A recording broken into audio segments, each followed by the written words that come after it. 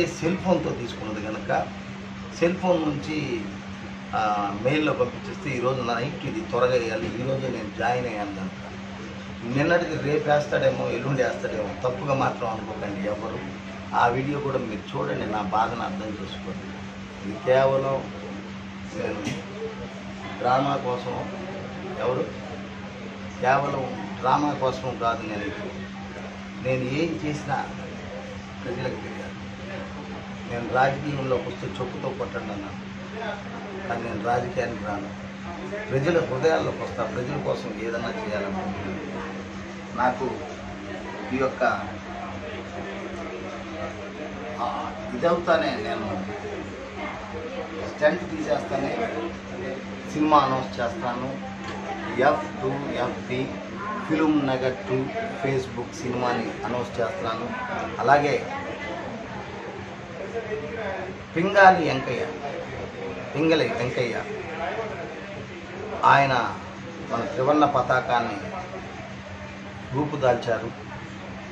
మన భారతదేశ జెండాని, అలాగే అశోక చక్రాలు జై భీమ్ అనే యొక్క పేరును కూడా రూపుదాల్చారు.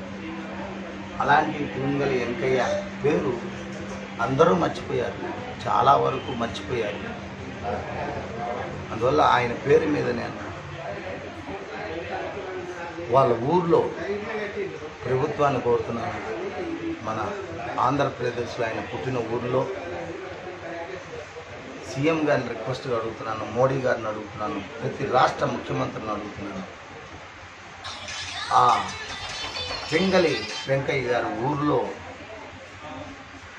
ఎత్తైన స్తంభం మీద పెద్ద జెండా, భారతదేశంలో ఎక్కడ కూడా లేనంత పెద్ద జెండాని అక్కడ ఎగరేయాలని, అక్కడ ఒక 3 ఎకరాలు 4 ఎకరాల్లో ఆయన విగ్రహం పెట్టి ఆ జెండా ఎగరేయాలని నేను మనస్ఫూర్తిగా కోరుకుంటున్నాను. ఏపీ సీఎం వైఎస్ జగన్ గారిని విజ్ఞప్తిగా కోరుకుంటున్నాను, దయచేసి ప్రభుత్వం దృష్టికి ఈ ఛానల్ ద్వారా వెళ్ళాలని, మీరు చూసి అందరూ షేర్ చేయాలని. ఒకవేళ ప్రభుత్వం కానీ పట్టించుకోకపోతే